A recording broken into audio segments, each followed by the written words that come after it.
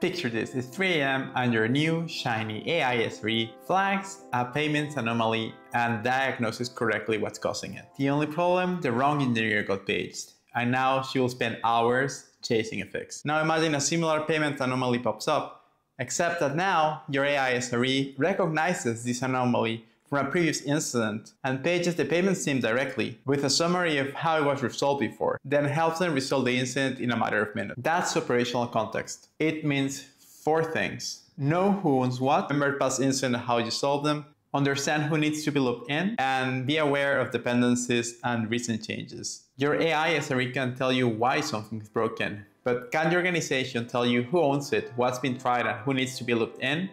If the answer isn't an automatic yes, you have your next reliability project. Check out Rootly CEO JJ Tang insights on how to build the context that your AI needs to become your next operations partner.